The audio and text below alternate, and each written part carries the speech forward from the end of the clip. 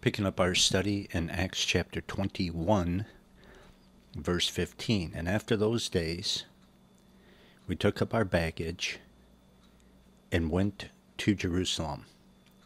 So shortly after verse 14, the Apostle Paul and company packed their bags and headed for Jerusalem. In spite of the warnings that he was headed into a lot of trouble, persecution, he went to Jerusalem anyway. Sort of like Jesus, who knew what awaited him in Jerusalem, but he steadfastly directed his course for that city. 16. There went with us also certain of the disciples of Caesarea, who brought with them one Nason of Cyprus, an old disciple, with whom we were to lodge. And when we had come to Jerusalem, the brethren received us gladly. And the day following, Paul went with us unto James, and all the elders were present. And when he had saluted them, he declared particularly what things God had wrought among the Gentiles by his ministry. And when they heard it, they glorified the Lord, and said unto him, Thou seest, brother, how many thousands of Jews there are who believe, and they are all zealous for the law. Well, the good news is thousands of Jews had become Christians. But there was a problem, because they were still zealous for the Old Testament Jewish ceremonies, and they insisted that every Jewish Christian keep those Old Testament laws and customs. 21.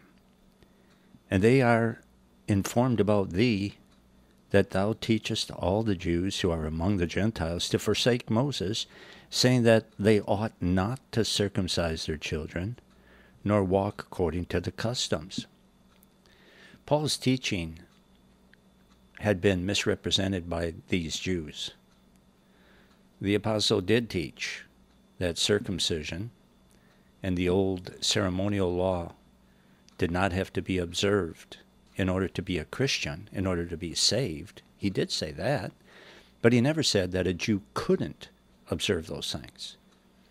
Under grace, Jewish Christians certainly can observe the rituals of the Mosaic law, not the animal sacrifices, but many of the rituals, that's fine. And keep the holy days if you want. However, they are not to do it in an attempt to earn their salvation. Verse 22. What is therefore to be done?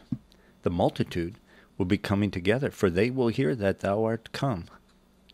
In other words, there's bound to be a riot, unless the people understand what you really believe and teach.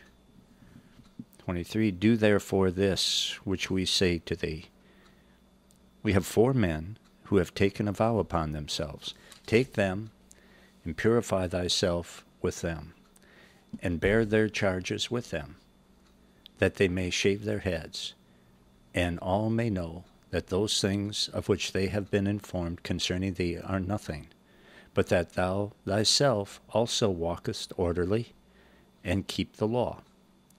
And as to the Gentiles who believe, we have written and concluded that they observe no such thing, except only that they keep themselves from things offered to idols, and from blood, and from things strangled, and from fornication. Then Paul took the men, and the next day, purifying himself with them, he entered into the temple to signify the accomplishment of the days of purification, until an offering should be offered for every one of them.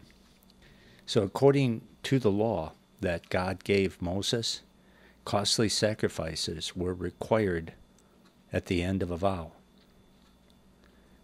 And Paul has been falsely accused of teaching that the Jews were to abandon the law. Well, here he proves that he doesn't believe that. He pays for the sacrifices of these Jews who had taken a vow. So Paul flipped the religious bill for them. That ought to prove that he's not dead set against it.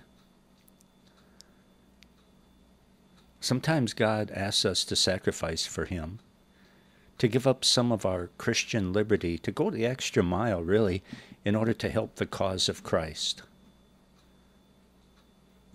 And Christians who really love Jesus don't have a problem with that.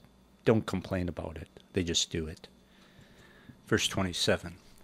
And when the 7 days were almost ended, the Jews who were from Asia, when they saw him in the temple, stirring up all the people, and laid hands on him. Let's stop there just for a second. There seems to be just one problem after another for the Apostle Paul. This time it was some Jews from Asia who actually had been a thorn in his flesh while he was there preaching Christ, and now they show up in Jerusalem, causing more problems for him. 28, crying out, Men of Israel, help! This is the man who teaches all men everywhere against the people and the law and this place, and furthermore brought Greeks also into the temple, and hath polluted this holy place.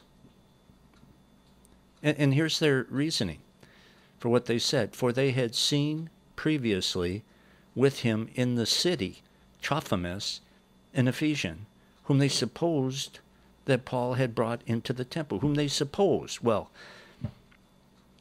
what is that?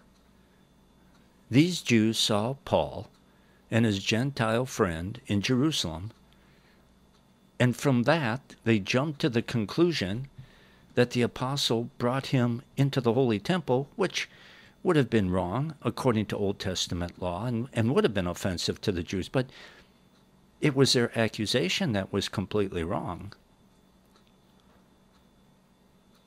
Christians should be careful about making assumptions. Assumptions that somebody has done something wrong based on hearsay or conjecture. You know, just because someone might have done something wrong doesn't mean that they did. Verse 30. And all the city was moved, and the people ran together, and they took Paul and dragged him out of the temple, and forthwith the doors were shut. So they didn't check to see if the accusations were true. Instead, they just got all fired up after hearing the rhetoric, and they acted without investigating the facts. They dragged Paul out of the temple. God's word is very clear on this one. If someone is accused, investigate the accusation carefully before you acquit or condemn. 31. And as they went about to kill him, tidings came unto the chief captain of the garrison that all Jerusalem was in an uproar. He immediately took soldiers and centurions and ran down unto them. And when they saw the chief captain and the soldiers, they left off beating Paul. Another day, another beating. That's about it. The apostle taught that no one can possibly be saved by trying to keep the commandments. And the Jews tried to kill him for saying that. And if the Roman soldiers had not stepped in, you know what? They would have killed them. Verse 33. Then the chief captain came near and took him and commanded that he be bound with 2 chains, and demanded who he was and what he had done. The Roman commander didn't know Paul. He thought the apostle was just another troublemaker, so he had him arrested. Verse 34. And some cried one thing, some another among the multitude. And when he could learn nothing with certainty because of the tumult, he commanded him to be carried into the castle. And when Paul came upon the stairs, so it was that he had to be borne by the soldiers because of the violence of the people. For the multitude of the people followed after, crying, "Away with him!" The Roman commander tried to get some information about Paul from the crowd, but they were so wild that the only message he got was, "We want him dead." And consequently, the soldiers had to literally carry Paul back to the barracks for questioning to protect him from this riotous crowd that wanted him dead. 37. And as Paul was about to be led into the castle, he said unto the chief captain, "May I speak unto thee?" And he said, and that would be the chief captain, "Can you speak Greek?" Well, this was a surprise. Look at this. 38. Are you not that Egyptian who prior to these days made an uproar and led out into the wilderness 4,000 men who were murderers? Aren't you that Egyptian? So this Roman leader, he had no idea who Paul was. He thought that he was arresting an insurrectionist, somebody different, completely different than the Apostle Paul. But Paul said, "I am a man who is a Jew of Tarsus, a city of Cilicia, a city of no mean city, and I beseech thee, suffer me to speak unto the people." Just let me have my say to these people who want to kill me. Verse 40. And when he had given him leave, gave Paul permission, Paul stood on the stairs and beckoned with his hand unto the people. And when there fell a great silence, he spoke unto them in the Hebrew tongue, saying, and we're going to have to wait and see what he said when we get to chapter 22. But Paul is about to speak to the rioters in their language, which is Hebrew. The commander didn't know what the apostle had done to upset the Jews, and he's not going to know what Paul's going to say to them in his defense either, because the commander doesn't speak Hebrew. So he's really in the dark concerning what's going on here. Not an easy job for this commander, I suppose. Chapter 22, verse 1. Men, brethren, and fathers, hear ye my defense, which I make now unto you. And Paul asked them to hear. They couldn't hear anything earlier because they've been too loud and too wild. People have to calm down and slow down before they are able to hear the truth and learn anything. They have to be quiet and listen. Verse 2. And when they heard that he spoke in Hebrew tongue to them, they were the more silent. And he said, I am verily a man who am a Jew, born in Tarsus, a city of Cilicia, yet brought up in this city at the feet of Gamaliel, and taught according to the perfect manner of the law of our fathers, and was zealous toward God, as ye all are this day. Paul is saying, I know where you people are coming from. And he did.